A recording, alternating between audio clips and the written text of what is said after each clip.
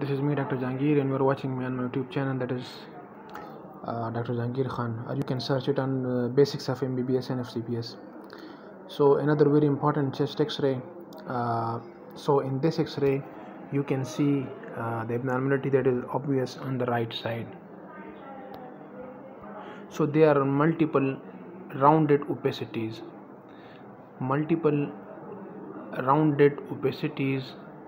predominantly on the right side.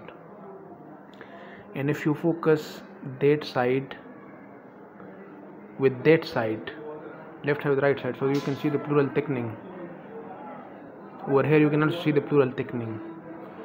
So the rounded opacities with pleural thickening on the right side and not on the left side, strong differential will be mesothelioma.